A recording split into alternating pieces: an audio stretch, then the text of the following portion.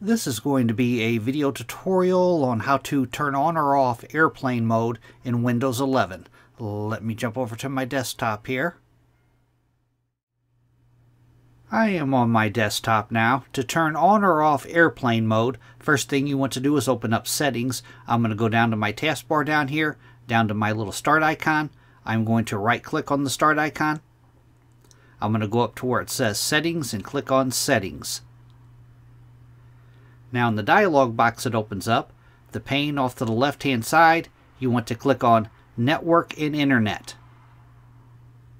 Then on the center pane, right down here is airplane mode. Off to the right side of that, it has a little toggle, says off. To turn on airplane mode, you'll toggle this on. Now it gives you another option. You could click on this arrow off to the right of airplane mode. Click on that arrow.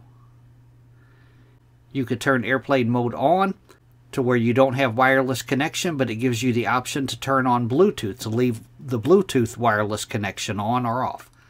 That is how to turn on or off airplane mode in Windows 11. Thanks for watching.